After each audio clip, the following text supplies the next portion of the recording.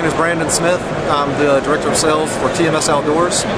We've provided medical trauma kits to the Department of Defense and Department of Homeland Security for the last 12 years. And within the last year, we just launched a new line that's focused on providing life-saving treatments and trauma kits to hunters and outdoorsmen.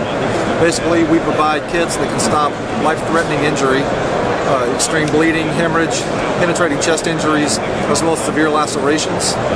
This can be geared towards gunshot wounds, falling out of tree stands, flipping an ATV, animal attacks, falls. So basically what we do is provide kits that can save lives in the event of traumatic injury. This is our Outfitter medical guide kit.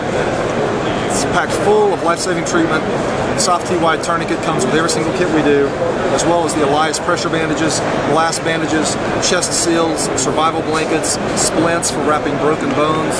So basically we're providing an all-encompassing kit that can provide life-saving treatment when hunters or outfitters run into a situation far from EMS, far from help, to basically help a hunter sustain themselves and provide life-saving treatment until they can be evacuated to hospitals.